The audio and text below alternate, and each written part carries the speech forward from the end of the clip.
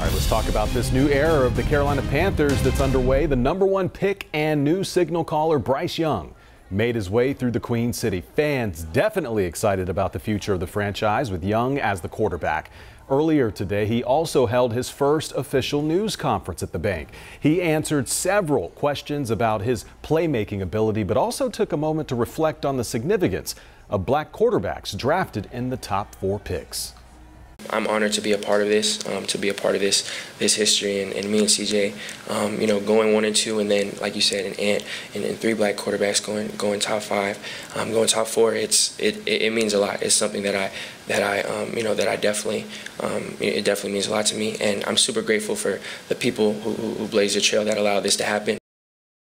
As we mentioned, Young hit on several topics this afternoon. Joining me now is Ashley Sterline, who has been following every moment at the stadium. What a time to be a Panthers fan right now. It's so refreshing and exciting. I was telling you before the show, like, it's been a minute since I've covered this team and fans being this optimistic, this positive, this hopeful. So I'm loving this new era so far. We're just 24 hours in, but I'll take it. Good things to come, I hope. And of course, it's been a whirlwind 24 hours for Bryce Young, from hearing his name called at the #1 pick in the draft on Thursday night to a very, very busy day, as you just mentioned, in the Queen City today. Now, when I arrived at the stadium, those fans were lined up waiting for his arrival. And then, of course, he made his way in to talk to us. And that's where he was asked a number of questions, as you mentioned. One of those was about how he plans to step into a leadership role as a rookie quarterback.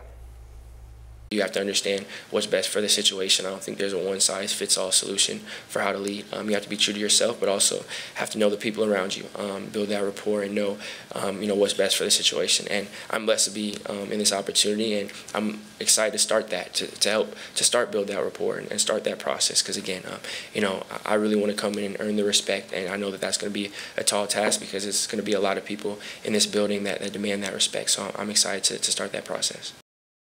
All right, there's a look after his presser. He held up the jersey, did a photo op, but then I've been talking about it all day. I was so impressed because after this whole thing was over, in the midst of this chaotic day for him, he went down the line and shook every media member's hand, introduced himself. I was just so impressed by what he brought in his first press conference at the bank, and I think fans are pretty excited that this is who the team went with. Yeah, and he seems to be kind of a quiet, soft-spoken, demonstrative, I'm going to do my part, and you can follow me because I'm bringing my energy type of leader. Absolutely right. So soft-spoken in that press conference, and that was one of the questions, like, okay, you're so calm, you're so soft-spoken, so how are you going to lead this locker room of grown men? And he's like, I'm going to come in, I'm going to earn their respect, and like you just said, you'll see it by the play, right? Yeah. I know he's going to do well in the locker room. I'm looking forward to seeing how he does out in the city. Yes, you and the rest of Panthers Nation. Yeah. All right, Stro. Thank you.